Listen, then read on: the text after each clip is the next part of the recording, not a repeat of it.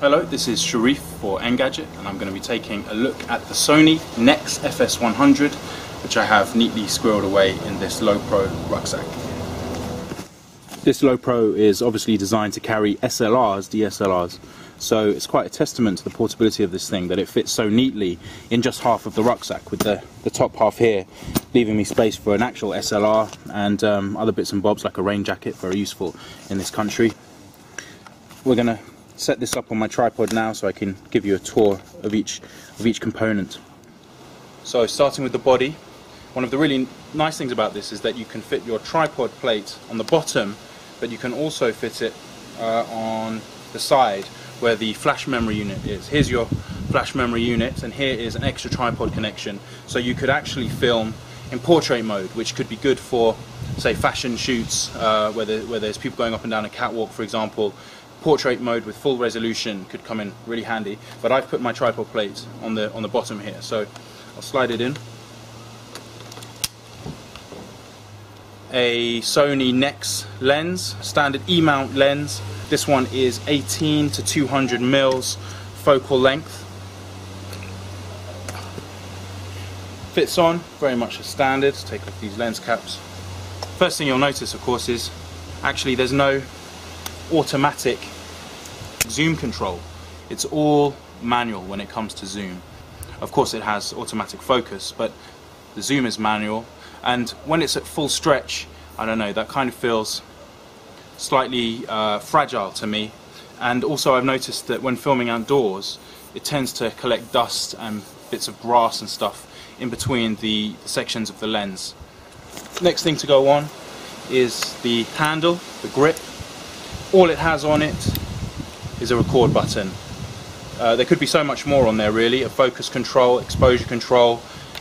Anything could actually be transmitted to the camera through this lanky connection, this remote connection, but all Sony put on here is a straightforward record control. Nevertheless, let's put that on.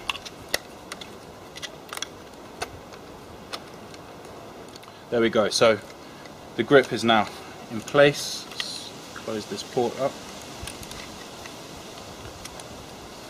There's your grip in place, and when it's handheld, that's essential. You tend to hold it by the lens where you're focusing and grip it with this.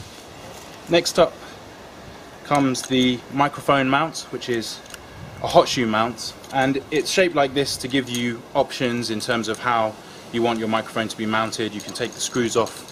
Take the screws off the front here so that you can rotate this around. It just looks complicated, but it's simple to use, and it gives you quite a lot of flexibility. So it slides into the hot shoe mount there. Then a nice thing about the camera is the fact that all of the latches, there are no screw latches really, it's all clip latches.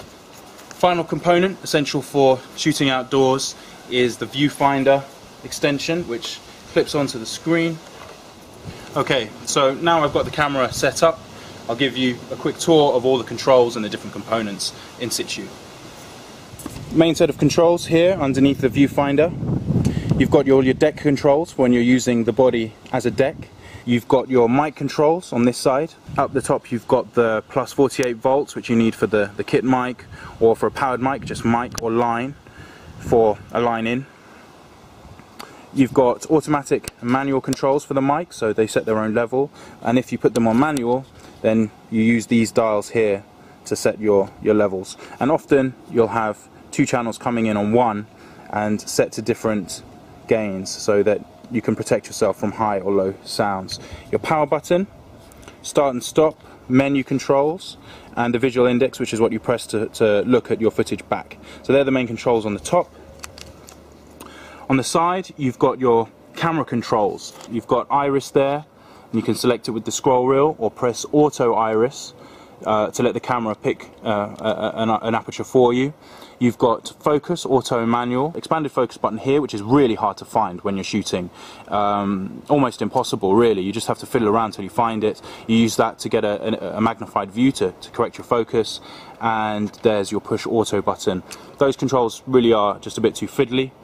Along here, very familiar to anyone that's used a Sony camcorder before, professional camcorder at least, gain, white balance, shutter speed, auto manual lock, menu, picture profiles, display. these are just the same as on a Z1, Z5, Z7, and here is for your slow motion functions there. Take off the lens. There you can see where all your money's gone. It's gone on that large sensor right there. You'll be disappointed if you're expecting something bigger than 35mm. It's actually smaller than a stills camera 35mm. It's Super 35 from the equivalent in the film industry, which is actually around the same size as APS-C, and I'll explain all of this in my text piece. Anyway, I better put this back on. You end up using this to hold the camera from above because there's no handle on the top, so you end up using this to lift up the camera, and actually it's sturdy enough for it to work because the camera is so light. And then around here we've got ports, we've got USB right next to your flash memory unit. This doesn't come as standard, Sony gave it to me. It's around £750, $1,000 I think is the going rate for one of these. Otherwise you'd use an SD card, a good quality SD card instead, which would be fine. I mean, this gives you tons of minutes, something like 700 minutes for that. Next to it you've got your USB, your mic input 1, then above that here you can see the LCD hold wheel. So if you push it up like that, you basically put some resistance to lock the angle of your viewfinder or the monitor if you've got the viewfinder detached. Release it and you can drop this thing down. Notice though that that's as far down as you're going to get the angle. So if you're actually shooting up high, so you've got your tripod up high and you're angling the camera downwards, you won't be able to see what you're shooting. And moving around the camera, I've got my component and AV out ports there.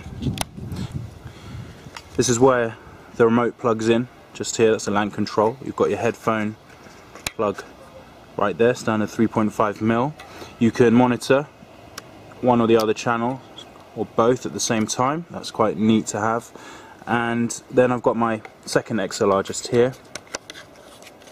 There's your second XLR. So often you'll have one cable coming around this side and then the first input coming around that side. But it generally is quite neat, even though most camcorders tend to have the two XLR ports side by side. Underneath that you've got the battery just there, and just underneath here there's the battery release, a little latch for the battery release there, so it's easy to change while you're on a tripod. So there we have it, a quick tour of the Sony NEX-FS100. Please check out my full text review. Thanks for your time, bye bye.